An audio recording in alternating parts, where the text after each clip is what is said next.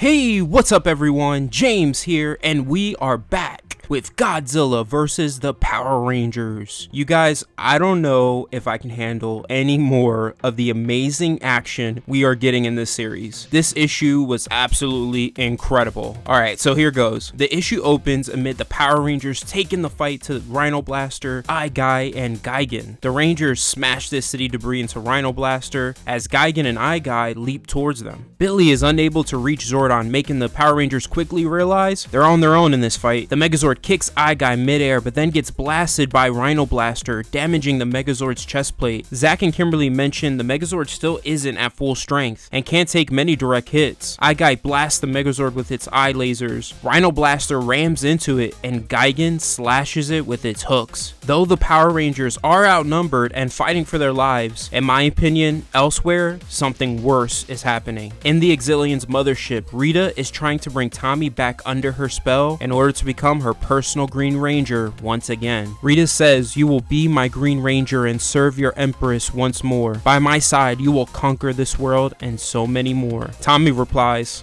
"I'll never let you control me again." Tommy's willpower is strong enough to resist Rita's spell, at least for the time being. Rita orders Scorpina and Goldar to take Tommy back to his cell. Tommy tells Rita the Power Rangers will stop her just like they always do. Rita admits that has always been the case, but with her monsters and the Exilians combined, they are unstoppable. Now in the last video, we learned Rita's plans after the Exilians drained this Earth of its resources. Her plan was to use this universe as a staging ground to invade and conquer other universes, but that isn't just it. Rita tells Tommy after the Rangers have been destroyed, she plans to betray the Exilians and find a spell that can subjugate all the monsters in Godzilla's universe under her control. From there, we go back to the Rangers battling the monsters. I-Guy and Rhino Blaster mock them as they attack the Megazord. Jason ends up diverting all the Megazord's power to the cranial laser, firing it at the monsters in order to make an opening. The Megazord sweeps their legs, knocking them off their feet, giving the Rangers some necessary breathing room. The Megazord headbutts Rhino Blaster, but then the Rangers realize Gigan is right behind them, about to land an attack.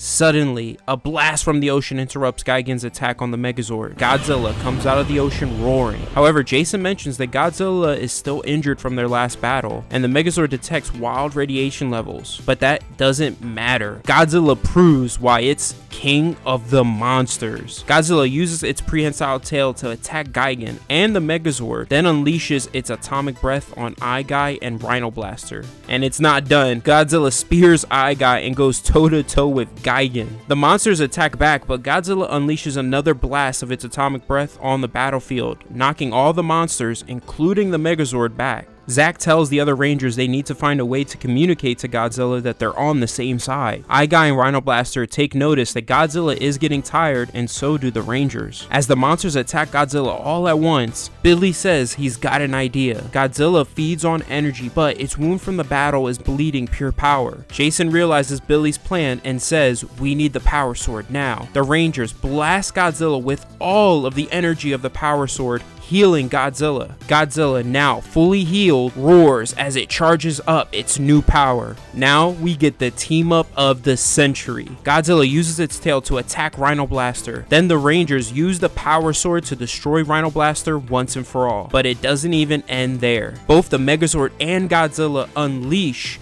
attacks on Gigan and I-Guy at the same time. I-Guy ends up being destroyed as well. Rita, shocked to see both her monsters were defeated and that Godzilla and the Rangers are working together. She starts to complain about how bad things always happen to bad people, which I thought was pretty funny. But that isn't the end of bad news for her. Finster informs her that Gigan is running away from the battle. Rita, refusing to give up on her multiversal conquest, orders Scorpina to follow her. Rita tells the Exilian Supreme Controller she needs more monsters to attack Godzilla and the Rangers before they recover. The Supreme Controller kind of mocks her here, saying he thought her monsters were up for the challenge, and warns her that Gigan is the most compliant monster they have, and that summoning more monsters will be dangerous. Rita replies, it takes time for Finster to create monsters, and that she doesn't care about compliance or danger, she just wants chaos. I like what the Supreme Controller says next. He complies with Rita's request, but says, like Godzilla, the Exilians are not puppets for you to control. So we're beginning to see a divide grow between Rita and the Exilians here. Rita sends Scorpina to the battlefield, ordering her to whip the monsters into shape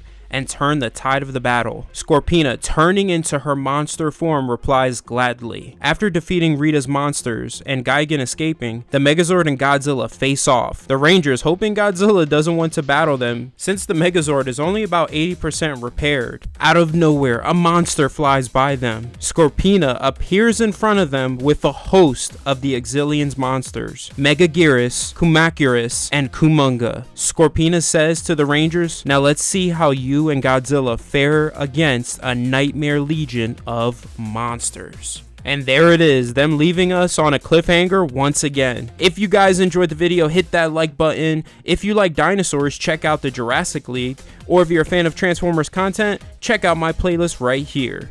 Other than that, have an awesome day, take care, and always remember every day to go beyond.